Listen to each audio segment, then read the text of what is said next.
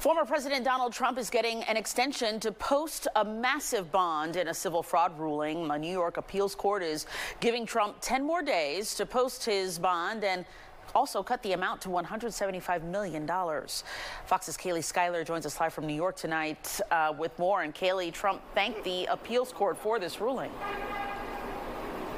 Christine, the original bond was nearly $1 billion, and Trump's team was worried his assets could be taken if he was not able to make that bond by the end of today. Trump lawyers told an appeals court last week that nearly 30 companies had refused to provide a bond that large.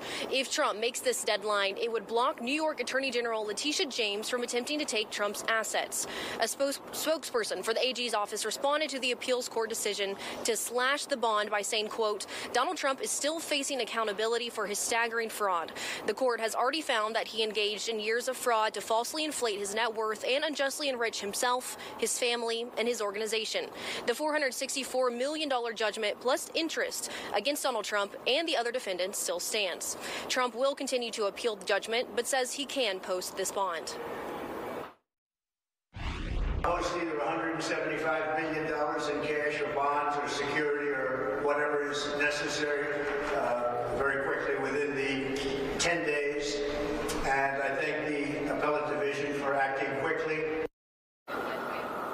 Trump was in New York today for a hearing for a separate criminal trial. Trump is pleading not guilty to a 34-count indictment charging him for falsifying business records in connection to a hush money payment.